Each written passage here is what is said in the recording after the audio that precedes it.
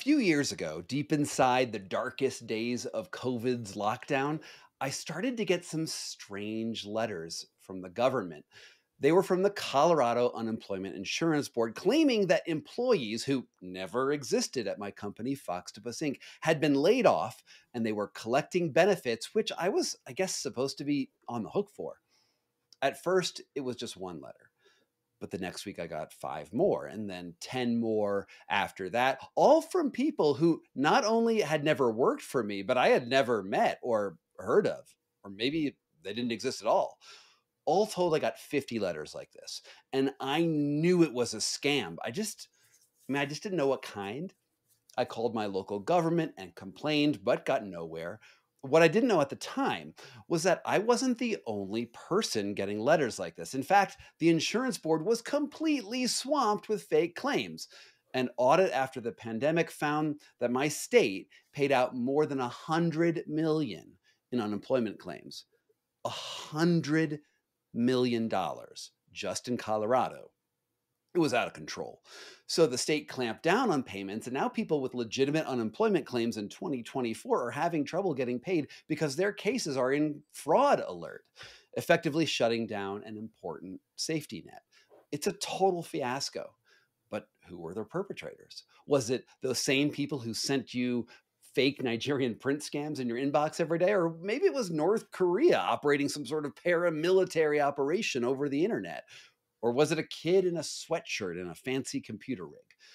Now, I'm not an expert on internet crime, but I've been listening to this amazing podcast called Darknet Diaries every month for the last 3 or 4 years, which covers everything that happens on the dark side of the internet.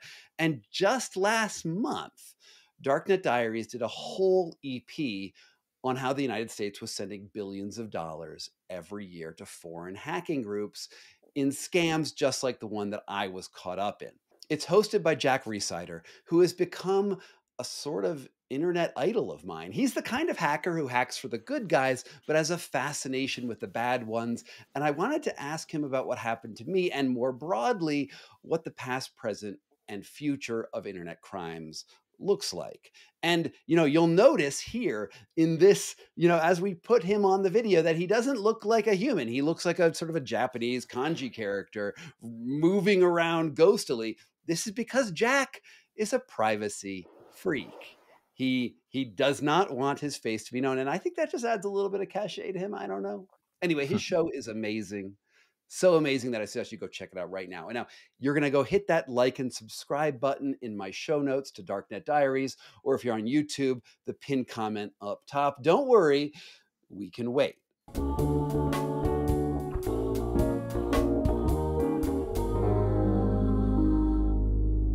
Jack, thank you so much for being on the show. So let's just start at the beginning here. The government has spent what on scams? Yeah, it's crazy, isn't it? The pandemic relief was, I think, approved for $3 trillion to be given to U.S. citizens, right? And a lot of people were like, wow, looks like the U.S. government's handing out money. Let's see if I can scam my way to get some of that, right? So there were a lot of people who were saying, yeah, I'm a U.S. citizen. Here's my name. Give me some too. And they were just handing it out to people. It seemingly didn't even seem like they were checking very much. So a lot of this were going to overseas scammers, pretty unsophisticated attempts at actually getting money from the U.S. government. And $100 billion is an easy estimate. I think the Secret Service confirmed $400 billion was stolen in this way. But some estimates, $1 trillion in some other estimates. Wait, of the wait, I'm sorry, Jack, I got to go backwards here. I know. Of the $3 trillion that we approved, we might have spent 1/3 of that on random Nigerian scammers. Yeah. Yeah, and the Nigerian scammers, let's talk about that, right? So these are the people who used to send us emails that are like, hey, the Prince of Nigeria died and he was a relative of yours and we just need $500 to send you the inheritance. And this scam worked because it's the numbers, right? If you send those a million emails out like this, there's got to be someone who's like, really? Oh my gosh, I knew it. And send the money to get it released, right? But But we laugh at that because it's unsophisticated. But these people haven't stopped. It's been working for them. They've continued. They said, hey, why don't we try this? And why don't we try that? Looks like there's some tax fraud we can do. It looks like there's some phishing we can do. There's different things like this. And they've tried all these things to get better and better and better. And now they're able to do things like hyper targeting like acting like U.S. citizens to ask the government for, tax refunds or handouts that the government is doing, for COVID relief or whatever. What was it? The paycheck relief as well. I mean, it feels like, we were mad about a lot of things during COVID. I don't know if you remember COVID, but if there was a thing we could be mad about, we would be mad about it.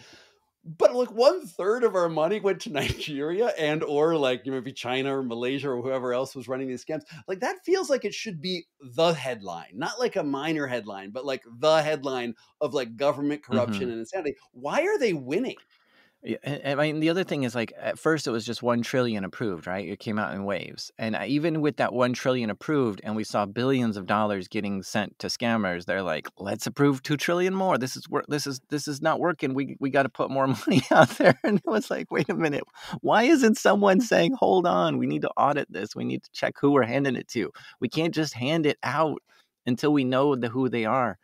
And so it seemed to me that it was okay to have that much loss simply because it came out in waves and it didn't seemingly get better in each wave. I feel like that's the amount of money that Nigeria, the country of Nigeria, should be hiring lobbyists to keep on getting America to put out these. I mean, Yeah. you can start wars for that. Like you can literally fund all of everything we spent to Ukraine on that. But let's talk specifically about there's so much to talk about, Jack.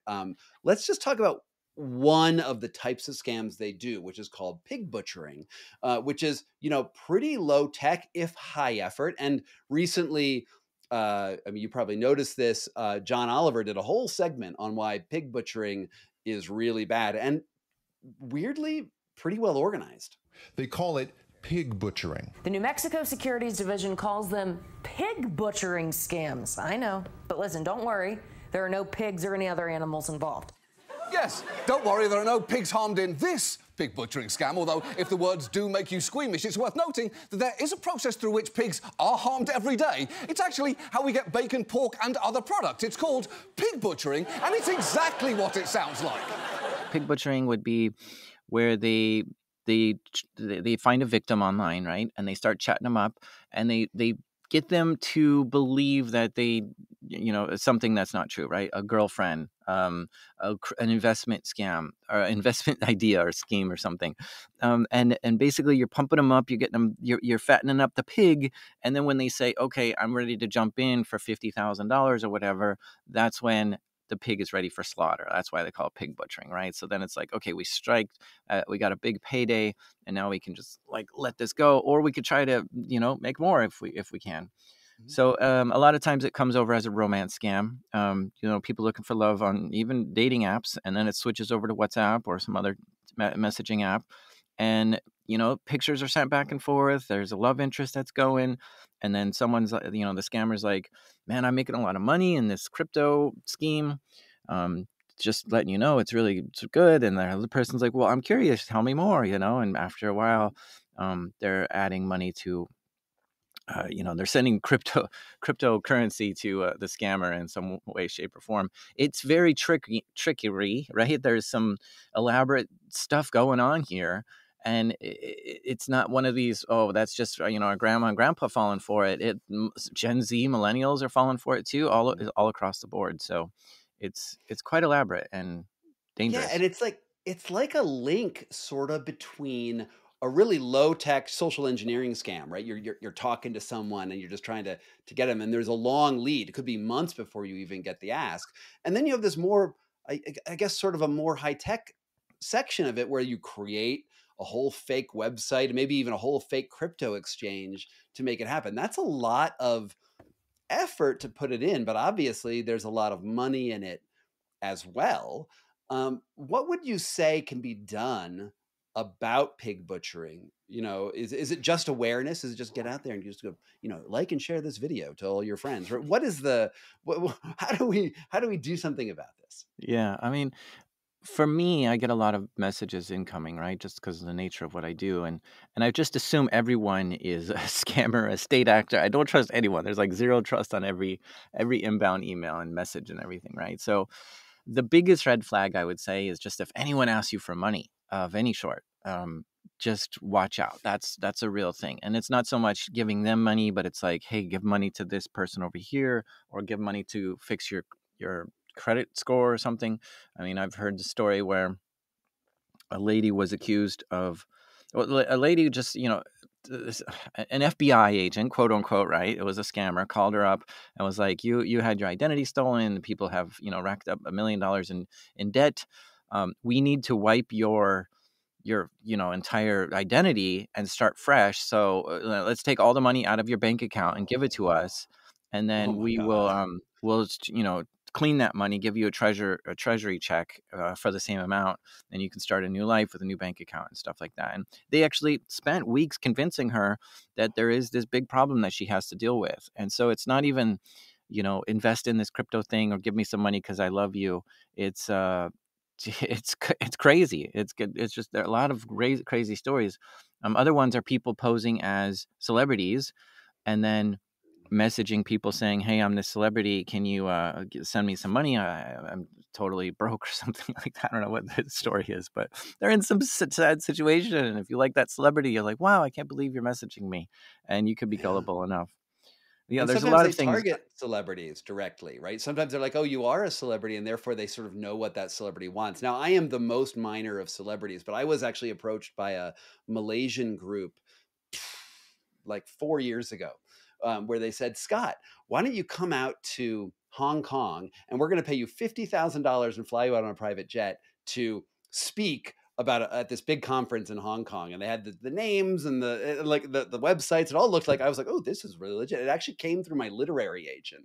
And I went like, I was in like 3 days in that. Like, I was putting together my entourage. I was like, they're going to pay me dumb money to do this because I like it. And then I realized it was all bullshit.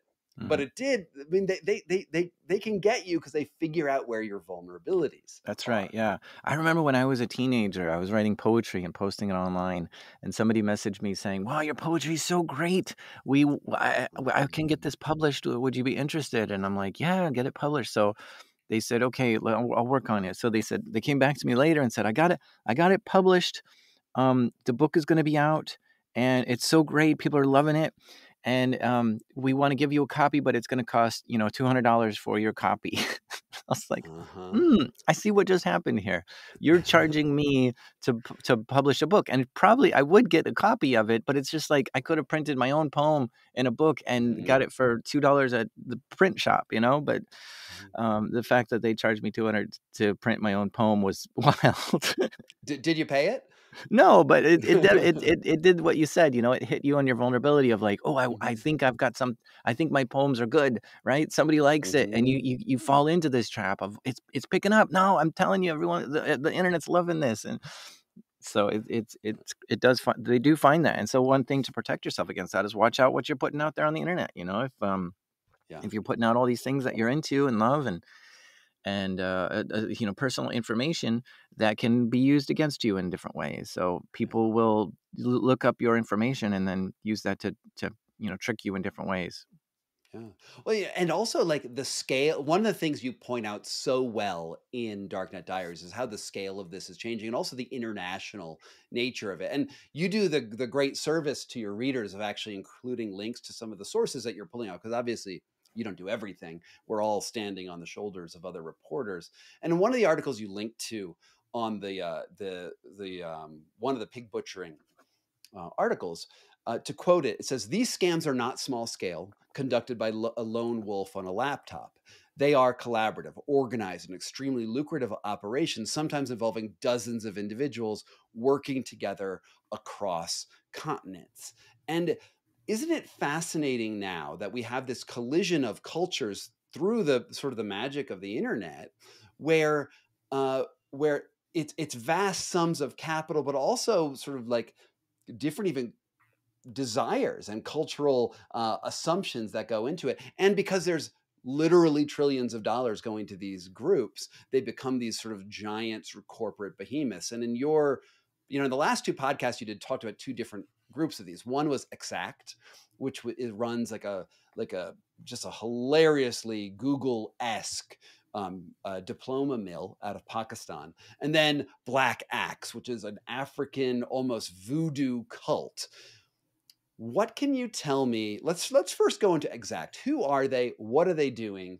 And what did they do? And what are they doing now? Yeah, they make these fake universities and then try to sell people degrees in there, right? And it's really clever because the con feels like the student is conning the school, right? Because they'll set up the courses and they'll get it all looking good, but then the student will discover, oh wow, I don't really actually have to test out of anything. I can just click like next on every slide, and it'll say course complete, congratulations, and you can get your course done like in a minute instead of weeks or months.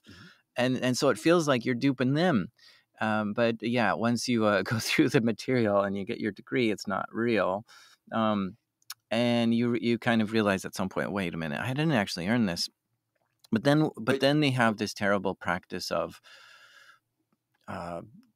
extorting you after the fact, right? Like you get this degree and you get your job, and then they'll call you up and they'll say, listen, I know you didn't get your actual degree, but you got a fake degree. I'll tell your boss unless you send me $5,000. Oh no.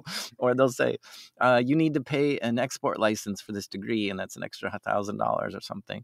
And they'll just keep adding and adding and adding all these things. And we have this sunk cost fallacy in our minds where once we put so much time or effort or money into something, we want to see it through. We don't want to just cut our losses and leave. We really get stuck on this notion and we can't let it go. And so that's what they prey on. Like, okay, we've got them in, we've already charged them $500 for the degree. Let's see if we can get another $500 or $1,000 from them or whatever. And so they just keep ramping up this scam. And it's lawsuits have come out, and news stories have come out. The Pakistani government is like, okay, you can't do this anymore. And so they raid the offices, but they don't arrest anyone. And when they do finally arrest people, they don't really go to jail.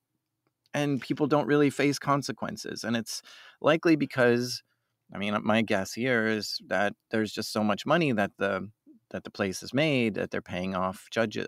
There's actually situations where they have paid off judges to get out of jail, but it just seems like there's some sort of corruption going on there.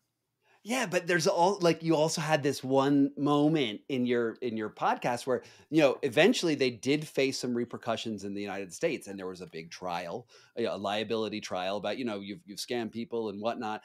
And they got out of it by using the same scams that they used against their diploma guns. They scammed the court.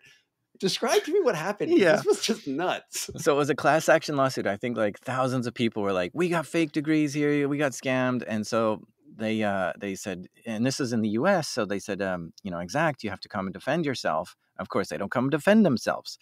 What they did was they paid some other Pakistani guy to take the fall, and he comes up into the Zoom court, right? It's not even a live court, it's a Zoom court. And he's like, listen, I'm the one who made that website. It wasn't Exact, it was me. I'm sorry I screwed you over. I'll take the blame. I'm guilty. Go ahead. And they're like, wait, who are you? You're not even like an executive. He's like, yeah, it's fine. Don't worry. I'm the one who did it. And so the court's just like, fine, you're the guilty one. You got, you're fined $2 million or whatever the case is. And he's like, okay, thanks, and hangs up and never seen of again, right? He just disappears into Pakistan. And it turns out that he was paid by Exact to just, take the credit for the whole thing. And then it's just like they never got in trouble for it. It's like the Keystone Cops, and it worked. Not only are various groups not exactly scamming the government out of trillions of dollars, when they do come into the court, they're like, oh no, it wasn't me. It was this dude we've hired, and you can't hide him anyway. It's not his real name. And the court buys it. It is, it's like playing whack-a-mole. Yeah. And you don't even have one of those whack-a-mole mallets. So, covering all these, cyber criminals and stuff like this, it's always fascinating to me to just see the leverage that the dark side has compared to the light side, right? You can only do so much while following the laws and being good. You only have so much, weapons that you can use to do what you need to do.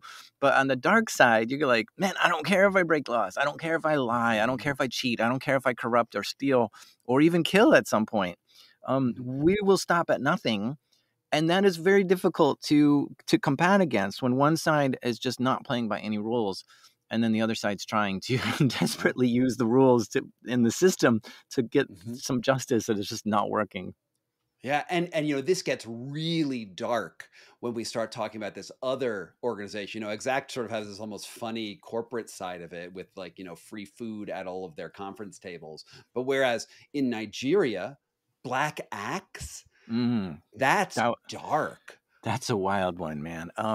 These guys, I don't know how I ended up in this rabbit hole, but this is one of those internet rabbit holes, and I'm like, there's no way this is real. I'm told, in my interview, that there's a group in Nigeria that are using like voodoo and hexing and witch doctor type stuff to work their scams out to scam people. And I'm like, wait, what's going on here? And it's part of this group called the Black Axe. So as I'm looking into it, I find out it's a very hyper violent street gang in Nigeria, and they're killing like daily and robbing and it's just hurting, and it's just extremely violent. And they're trying to make money, but as you're trying to, like, if you're going around Nigeria trying to rob people and trying to make money, you might run into like a problem of like, man, there's not a lot of money on the streets here. What's going on? So then they realize like, hey, we could make a lot of money if we do cybercrime. And so they have like a branch of this of this Black Axe that does cybercrime. And it's kind of wild just to think in my head of like, imagining these street gang kids getting online and typing away, trying to hack people. I mean, it's not even hacking. It's just like, convincing people to give them money and lying to them and cheating. And they really just don't care. And so they kind of even get off on it where, when they cheat someone, they'll get on the call with them and watch them cry and watch them just suffer and be like, they'll listen to their victims like, oh my gosh, you lied to me and you promised this and now my whole life, all my money's gone. How dare you? And they're just laughing at them because in their world, they're really violent and awful people. And to just see some Americans crying over them losing money is just hilarious to them. And it's a really weird pocket of people, that Black Axe. Yeah, when you get initiated into Black Axe, I've done, I just like you, I listen to your podcast and I was like swimming down this rabbit hole as well. They will do things like, to get into Black Axe, you have to go murder somebody. The gang's got enemies, so why not? And the laws are a lot looser in Nigeria. It's a lot easier to get away with these sorts of things. You will murder somebody in order to sort of prove your way that you're a member of the gang, and then they have leverage over you, and then they're able to do then you're running these internet crimes, and it's a lot easier to like deal with a sad American who got, catfished and then lose their money when you literally just slit some dude's throat. Yeah. And then, these people, they're in your living room. Like, when you finally made a contact, you got that phone message, hey, Jennifer, your cat's at the vet. And we've all gotten these dumb messages, right? Can I pick up your cat? And like, I have cats. I love cats. So I'll be like, no, I'm not Jennifer, but maybe you can find her elsewhere. And then boom, you're in the scam. And what you don't realize, you might literally be talking to a murderer. Yeah, I didn't think about it like that, but it is close to home. Like, if you look at just the cybersecurity stories of the world, you see banks getting robbed or data breaches happening or ransomware on some hospital. And you're like, okay, that's not me. It's some other company that has to deal with it. But this is a situation where, nope, they're targeting you and me and our neighbor and our parents and our sisters and brothers. And it's like, wow, that's really close to home. You're right. It is in our bedroom. And we've got to be very aware of this. And it's scary. Okay. Check this out. I was told by Jack after the podcast was fully recorded that if I just do this, it makes me look like a mysterious hacker person. Do you agree? Okay, well, the reason why I broke into your feed with my digital hacking abilities known as editing software is that I want to ask you to help support this podcast. And there's a couple ways to do it. Please leave a like and subscribe to the show if you're watching on YouTube. And if you're watching on Spotify, like there's like 12 ratings on the show or like 20 ratings on the show. Could you leave some stars? I need stars, I think, because stars are important for people to believe that this show is any good. So please do some of that. And I also just want to let you know that I have a Patreon and a really cool community there where I get to send out all of these episodes, which I pre-record sometimes weeks in advance, and I put them on early there. And my Patreon subscribers are really, like the most important part of keeping this show running. And I just want to thank you if you're already a member. And if you are not, and you're listening to this and you're considering, hey, I like the vibe of this show, please consider going down into the notes and hitting that Patreon and just checking out what I have there, and consider joining at any of the levels that are available. So without further ado, back into our conversation about hacking. Darknet Diaries is a great podcast. I think you have like 140 episodes, right? And as I recall, one, if not your first, one of your first episodes was on PBX hacking, which is like, for those of you who are in your 40s, you might have a vague recollection that we had these things called telephones where you used to dial, and it was doot, doot, doot, doot, doot, right? And that at the very beginning of as connectivity is emerging, even before the internet, you could call into computer mainframes, and with those dial tones access, computer, like the equivalent of computer servers at that time. They're really phone trees at that time. And, if you saw the movie War Games, you get an idea of what hacking looked like way back in the day. But just like in the normal world, technology has progressed, right? We've gone through early stages of the internet. Now we're in whatever we are, Web 3.0 or whatever decimal you want to put on the internet that we're on today. And we are now in the world of artificial intelligence. And, for all that we talk about with AI changing the nature of creative businesses, or the nature of someone talking to me in an interview looking like a kanji character, right? That's probably AI that's involved with your current profile. What is going on with the future of AI in the dark web? Yeah, there's so you take ChatGPT, for example, right? So this is a large language model, LLM, that you can ask it questions and it talks back to you like a chatbot, but it's very smart and knows a lot of stuff. But it has guardrails on, right? You can't ask it to give me the weapon, how to make a nuclear weapon or something, right? Where do I source this in material? And walk me through biochemistry and bioweapons and stuff like that. It's like, wait a minute, I have some rules that I have to follow, and one of them is like, do no harm, right? So, or no hate speech kind of thing. And so some people are like cloning this and saying, let's get rid of those guardrails. Now, show me how to make a bioweapon. And it's like, here you go. Here are the ingredients. And that's really interesting, just to have kind of an no guardrail AI. How hard is it to do that? Like, I know to train a new AI is billions of dollars, but as I understand it, you can just... The training creates a bunch of parameters, and then if you tweak those parameters, can you create a new AI that can be the evil AI, Dr. Evil's AI? Yeah. I haven't quite. So there are some open source projects out there, which is like, here you can run your own LLM in your house, right? And I guess you could give it your own rules. You can tweak it the way you want. And so when you see companies like Google develop Gemini and OpenAI develop ChatGPT, that pushes us forward into the technology world.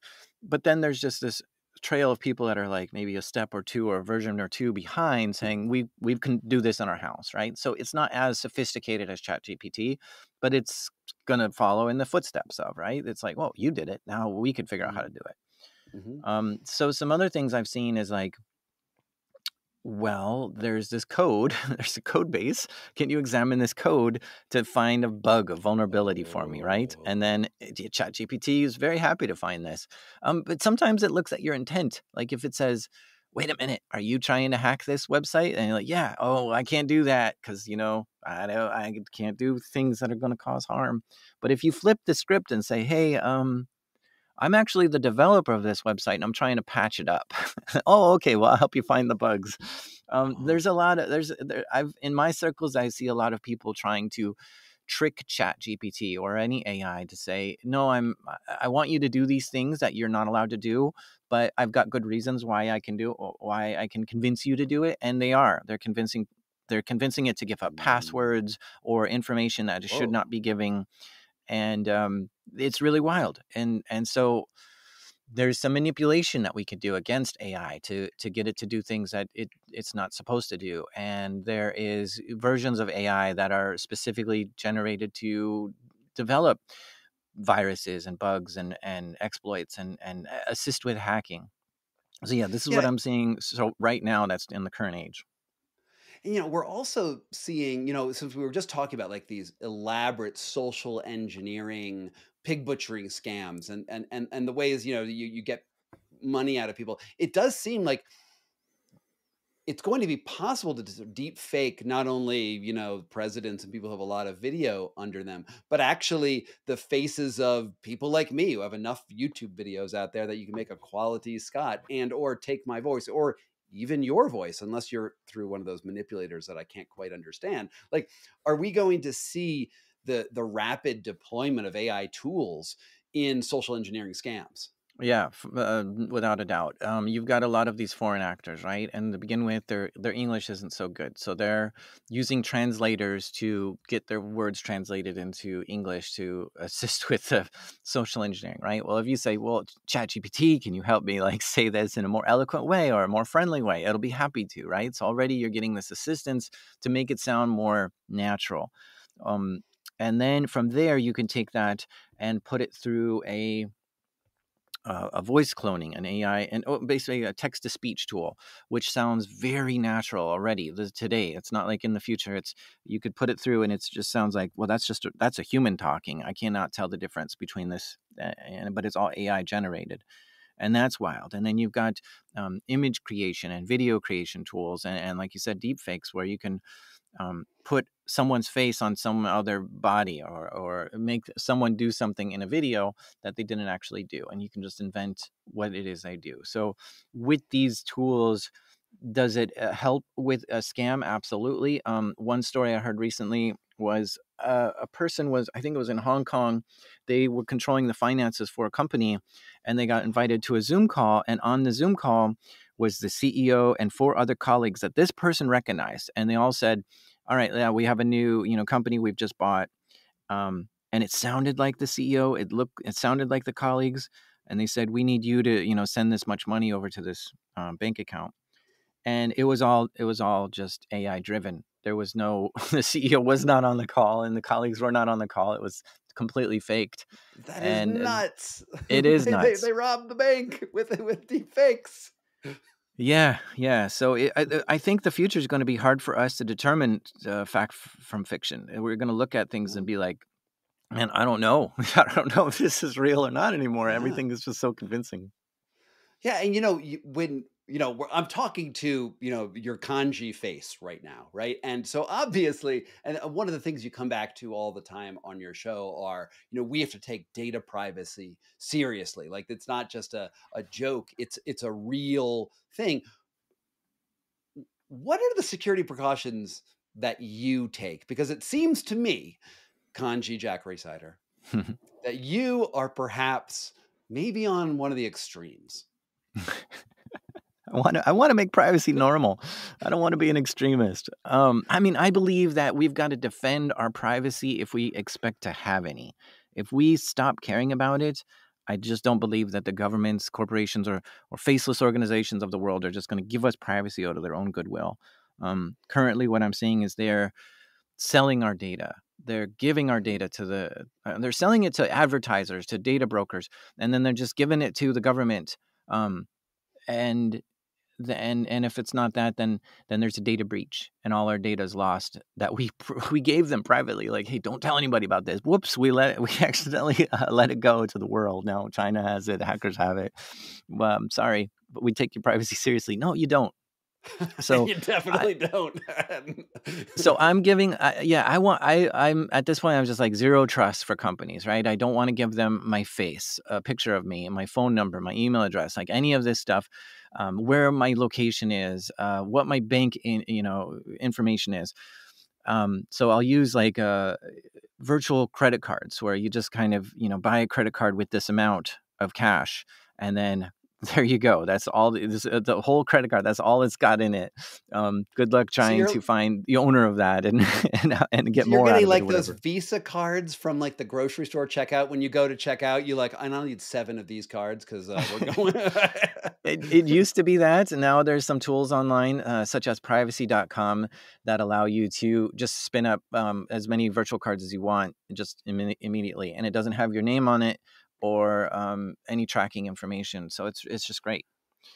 So yeah, I mean, I do a lot of things to protect my privacy. I use a phone that is very privacy focused. I use privacy focused chat apps, and so when I say privacy focused, right, what I'm saying is the company itself that I'm using the service doesn't have access to my information at all. It's encrypted on my device and decrypted on my device, right? So if I'm storing a photo on the cloud, that cloud provider cannot see the photo no matter what data breach happens or who they give that information to. It's completely out of their control to be able to snoop on me. And that's what I think. If you're going to say you take my privacy seriously, it means to me that you don't want any of my information. And if I do give you my information, you encrypt it in such a way that you can't even see it. Yeah. I mean, it does, like, and I assume that right next to your desk right now, there's like a trash can full of burner phones. Am I right on this? I do have quite a bit of phones. It's a drawer, not a trash can. But I use an app called My Sudo, which allows me to just make as many phone numbers as I need. So whenever I'm signing up for a new service, I'll just make a new phone number and give them that text message, text number. And because a lot of places, they require this in order to sign up. And sometimes I even go to such an extreme where VoIP number doesn't work. They're like, we don't take VoIP numbers here. And so now I literally sign up for a new cell phone plan for 1 month, give them that number, and then just delete the plan and be like, all right, I'm signed up. So get out of my life. So is this like, all right, so Jack, do I have to be concerned for you? Is this something bordering on like obsessive compulsive disorder, or is this what everyone should be doing because it's not good to have your identity lost? It's funny. I say some of this sometimes, and then there's someone who comes back to me, and like it was someone messaged me on LinkedIn and said, "How do I get my information off the internet?" And I'm like, "Wait a minute, is this your photo? Is this your whole resume? Is this like all your thoughts? Like your LinkedIn profile has all your information, and you're asking me, how do I get this taken off the internet?" And so to me, that's the crazy people are the ones that think, oh, I need to get my stuff offline at the same time while I'm just pumping out a bunch of my stuff online. And so I just want to be that person that says, hey, watch out what you're putting online, right? You're giving a lot of things publicly on social media or just anywhere that you're posting things on forums and stuff. You might not realize how identifiable it is to you at the moment, but maybe years later you say, oh my gosh, I didn't realize that username is connected to that domain or whatever the case is. And now there's a way to identify you. But besides that, all the information you give to these companies, I wouldn't consider it private. Health records are shared. Financial records are shared. Like you name it, it's not private anymore. And so it's maddening to me that the world isn't private. And there's something called a third party doctrine where it's a rule that if the government says, if you've already given this information to any company, then we have the right to be able to get a subpoena to get that information. Because it's obviously not private to you if you gave it to Apple or Amazon or something and let them know. So we want that. So this is a reason why they can go into your bank and say, hey, we can take all the information on this customer of yours and there's the privacy just isn't there. And so I really want to pull back that control and get back into my sphere of, no, I value my privacy. To me, it's very important to have this and not just give it up completely. Yeah, but there is an interesting, I want to say contradiction, but it's not a contradiction. It's an irony here, because not only are you very concerned about your privacy, you also happen to be an investigative journalist, right? And as an investigative journalist myself, I love the fact that I can go on the internet and find someone's mistake where they accidentally put their phone number in an Excel spreadsheet for a gift card or something, and somehow that got archived by Google, and I can actually track people down. That's sort of like that's the tried and true reality of what we do as investigative journalists. And it's great that that's out there and we take advantage of it. And yet you are also so concerned about it. So let me break your privacy, impetus right now. And let's get a little bit of your personal history. Who are you? How did you get into this in the first place? And what are your parents' maiden names? I started out loving computers. I think it was AOL when I got online, and I was like, holy cow, I can talk to the world. This is incredible. And I fell in love with them, and I never stopped. Right. So I went to university and got a degree in computer engineering. And then I got a job doing network security. So this was defending the edge of the network, stopping the intruders from coming in, looking for threats inside the network, just looking through tons of logs and then telling my customers. And in there, I explored lots of different networks and lots of, different entities, government and retail and schools and all this kind of stuff. And it was really great exposure just to see the insides, all these major corporations. And then from there, I was just really getting into podcasts. I loved Serial and This American Life and Radiolab. And I was like, wow, these are so great. But there's some high stakes stuff going on in the digital world that I don't see anyone making these sort of narrative, high storytelling, high production shows. It was very bland and, okay, let's talk about the news. There was a breach this week and there was a breach that week and there was a new exploit. And I'm just like, yeah, unless you're a geek, you're not following this. And I was a geek and I was following it. So it was good to me, but it didn't really apply to the world. And so I wanted something that was like, look, there's a story here. And I want to tell that story. And, oftentimes when we hear the news, we don't hear the whole news until 2, 3, 4 years later. And then you see this long write-up in Rolling Stone or New Yorker or something. And it's like, wow, that's the whole story. That's really cool. And that's kind of what I wanted to do, is this kind of slow news. I'll wait 5 years after the breach happens, and then I'll tell that story, because now we have the whole soup to nuts part of it. And that's going to be great. Let's go on this ride. And so that's what I make with Darknet Diaries, is this true crime meets cybercrime, high narrative storytelling thing. Yeah, let me just talk to you about like one of my favorite episodes of yours. It's probably how I found you originally, because I put out a bunch of podcasts. I was the EP on this podcast called Wild Thing, which sort of blew up, and it was, my wife is the host of it, and it was in 2017 at a time when the Apple charts were full of these sort of like spurious and weird podcasts. These podcasts where you're like, well, that, they had like 2 reviews, but somehow they were on the top 100, and they all looked like they came from the same network or similarly low quality. And when you clicked on them, they were terrible. And then you were the person who cracked the reason for why this had happened. So what can you tell me about that? Yeah. I was just starting my podcast and I'm sitting on the couch scrolling the charts and I'm like, what are these shows doing on the charts? And mine isn't. Like, this is the dumbest show. And it just, there was I should be more recognized. There was a little man inside me that was like, something's not right about this. And so I investigated and I traced it back to some people in Bangladesh that have figured out how to game the Apple podcast charts to get on the, the high ranking. These are the top podcasts. Mhm. And I was like, wow, can I call you on the phone? What? No.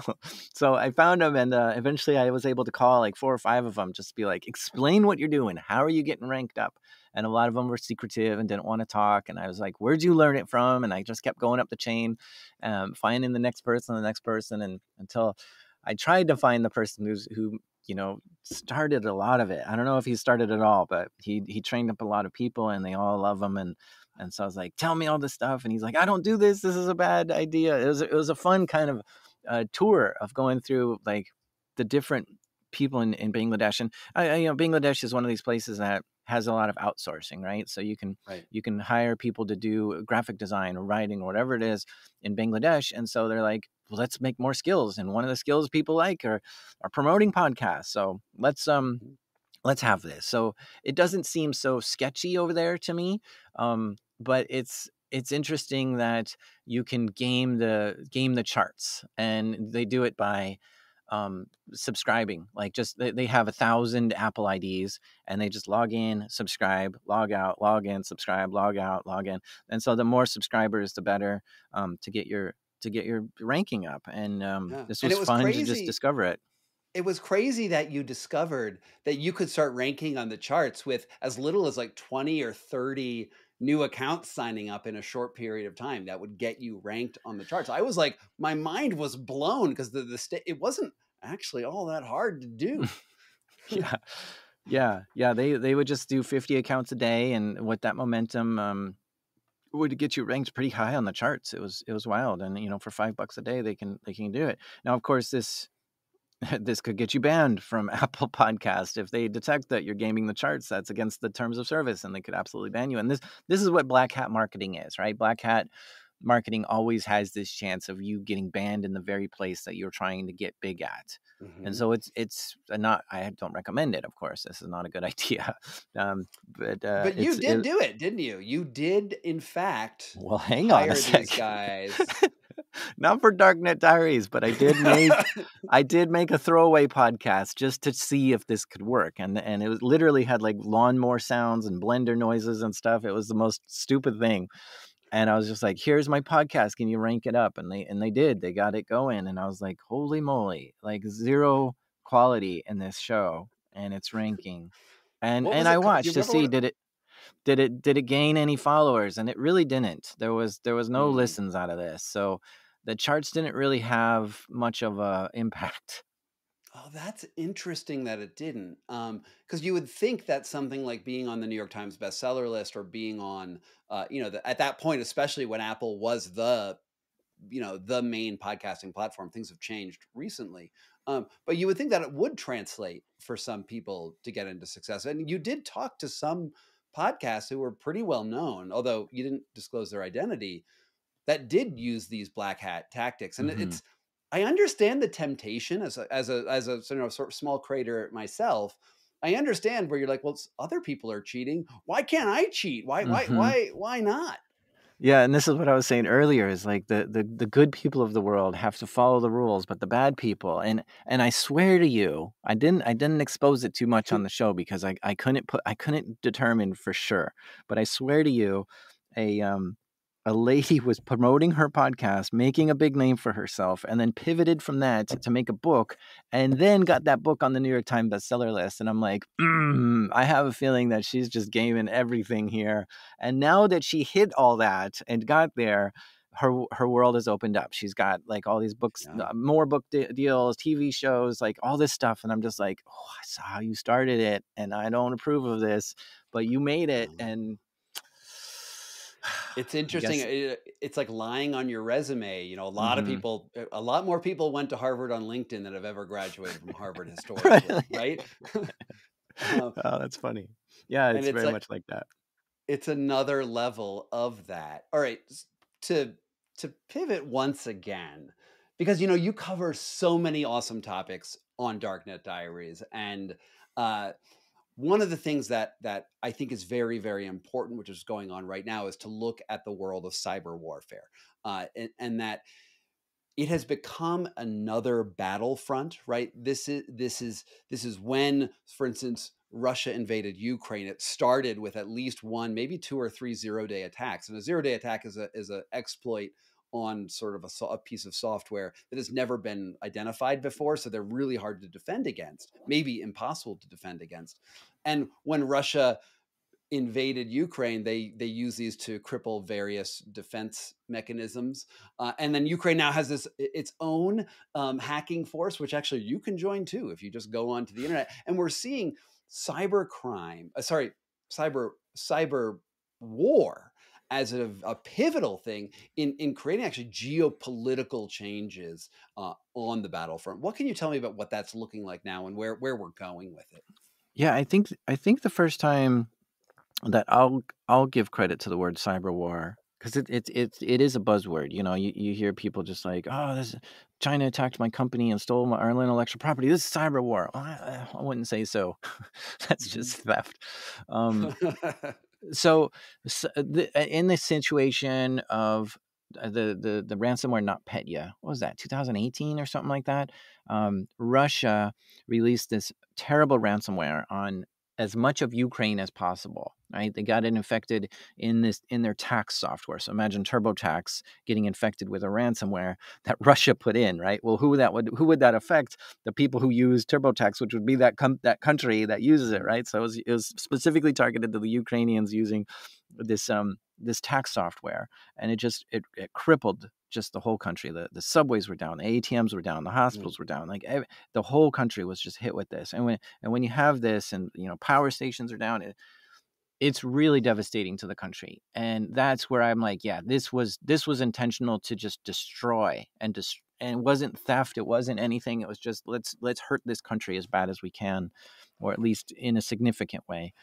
And of course, when you deal with cyber weapons, it can't be contained within borders. And so parts of Russia were getting hit. You had Merck, a pharmaceutical company in the U.S. that was hit because they were doing some taxes in Ukraine as well, right? And other shipping providers were hit. And so shipping started getting hit with just worldwide. Like, we don't know what our shipments are. We're like, what's in these boxes? I don't know. The computers are down. And so it was a real big problem for like a large portion of the world. And it was just like insanity to see a weapon, just unleashed like that. And that was the first time I think we got a real glimpse of what cyber war could look like. Yeah, and we're seeing places like, there's these hacking groups, I think, like Dark Caracol. I think you've written about them, and obviously the Stuxnet. That's probably Stuxnet is probably the definition of what cyber warfare looks like right now in my mind. Yeah, I mean, what you're dealing, the U.S. at least has cyber technologies in every military branch, right? Well, so to back up, we've got these domains of warfare, right? We've got the land, air, sea, space, and cyber is a new domain of warfare, and the military understands this. And so there's an Army cyber team, there's a Navy cyber team, there's a Marine cyber team, even Air Force has a cyber team. So they're using hacking and technology to gain a tactical advantage in the cyber domain, and this you can find a target get in the cell phone of the person you're trying to get to, so you can bomb them or spy on them or whatever the situation. I mean, this is what signals intelligence is. It's getting information from the enemy so that ahead of time. It's interesting. I think the way they use it is a bit different than maybe a traditional hacker, because the military might use a lot of D words when they're doing their cyber attacks. What's right? A so D word? D word is destroy, degrade, disrupt, these kind of things, right? And if you're specifically trying to destroy, degrade, or disrupt, well, that's an attack as opposed to getting in and just spying and taking information, right? So it's information collection would not be a D word, right? That's just collecting. That's gaining information. So you've seen. I interviewed an NSA agent who walked me through the entire operation of when they wanted to take down ISIS, right? So they infiltrated the ISIS group and started just like they got permission to just destroy as much of the stuff that they were doing, and they were had communications going. They had a magazine that they were working on. They had a lot of, just channels and data that they are storing and their logistics and stuff. And they were able to get into all these systems and then just delete it all and destroy the VMs and delete the keys and wipe the systems and just hurt them as bad as they could. And it was really interesting just to hear that this is part of their missions now. And and probably a really important one for someone like ISIS, because ISIS, one of their main tactics was to use propaganda, right? It's their beheading videos and those things they would distribute it all across the world, so that ISIS, which was operating in the Middle East, also had these branches. There was a branch in Bangladesh, there's a branch in Malaysia, there's a branch in Thailand, and they did that because of the dissemination through the internet. Just that information became actually a weapon of war, which inspired subsequent attacks. So the NSA coming in and deleting all of their materials was actually a very active measure, not something that was just annoying to them. Yeah. And you can't really stop them, but you can slow them down. You can make it harder for them to continue and have their momentum and have to stop and rebuild, and then they'll reinfect and re-destroy or whatever. But that's their motive, right? And at least in that operation. In the world of hackers, right, we have, hackers sort of, there's two types. There's the white hats and the black hats. And I think this just probably comes from like Western tropes, right? This probably comes from cowboys, on their horse. Yeah. There's the good guy in the white hat and the black guy in the bad hat. And I can't tell what hat you're wearing right now. You look like you're both. I got a hoodie on. Oh, natural. Of course. It should be hoodies, right? It should be hoodies.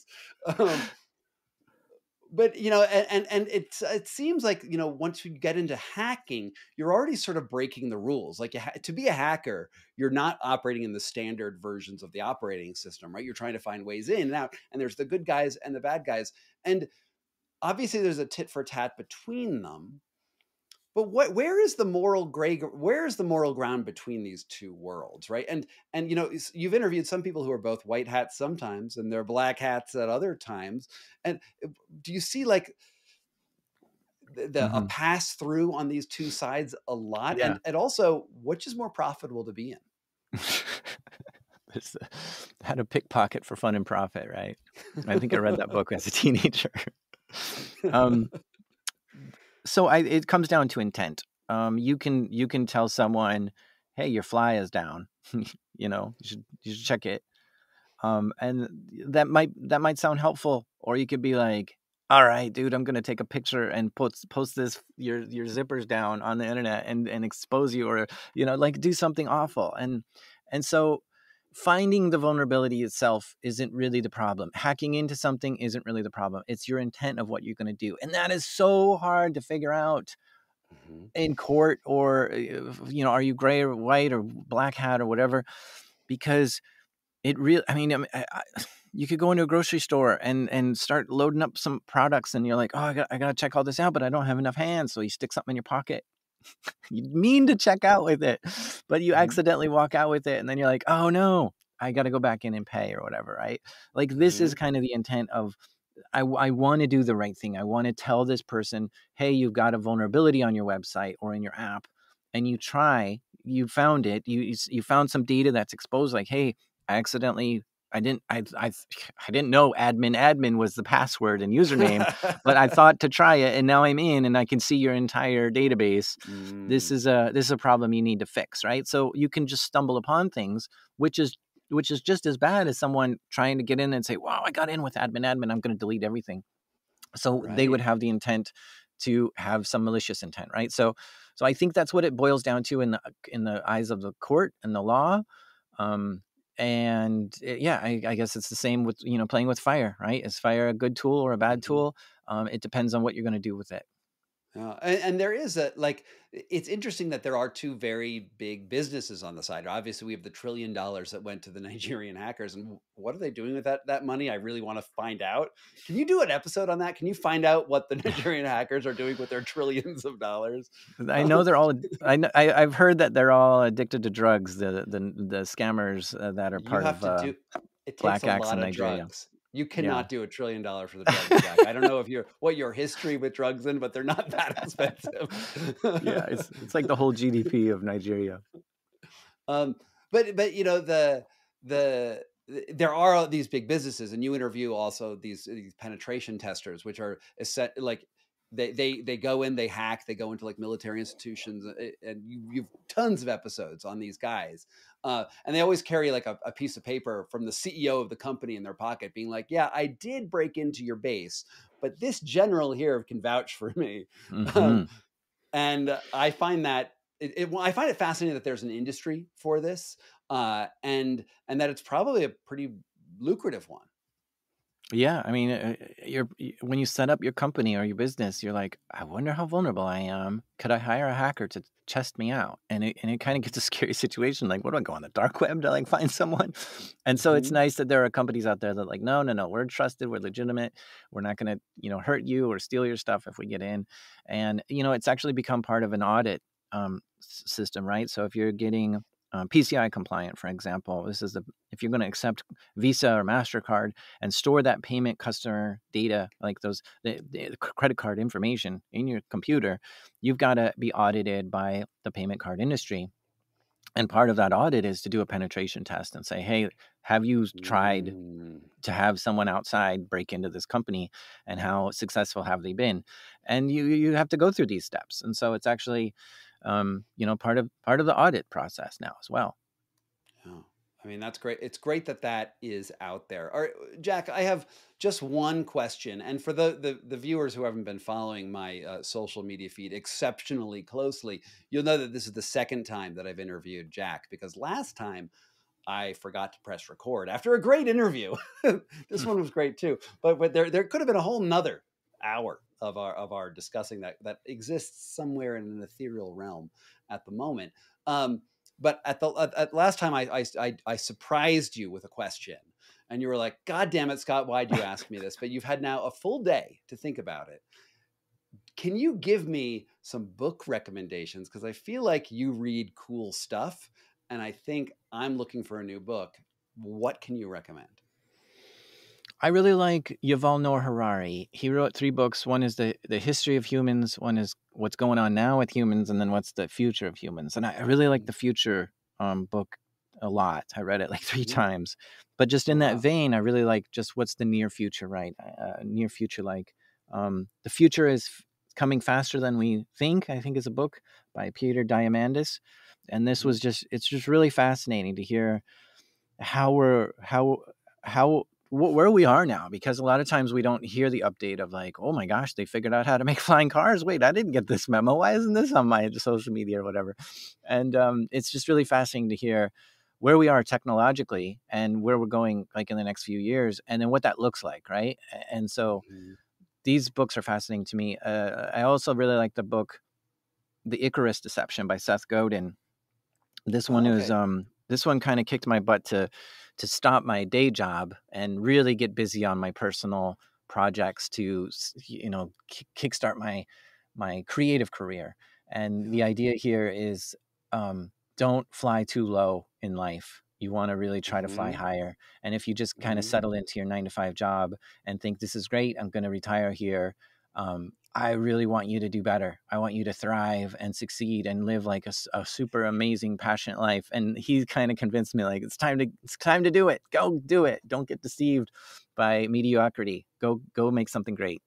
I love it. That is awesome. All right, so we've got some book recommendations here. Jack, I just want to thank you so much for talking with me. It is a real honor to have you on this show, because I'm just a big fan. I just listen to your show a lot, and I got a lot of inspiration about it. And I was like, look, I'd never really thought about pig butchering scams. And when your most recent episode came out, I was like, oh my God, something has to be said about the $1 trillion that America may have lost. Headline, $1 trillion to these guys. I think 400 billion has been confirmed by the Secret Service. So at least we can land on that number. And that's just as insane, if you ask me. I can't even, if you were to show me the 2 numbers, like a pile of money here and there, I'd be like, they look the same.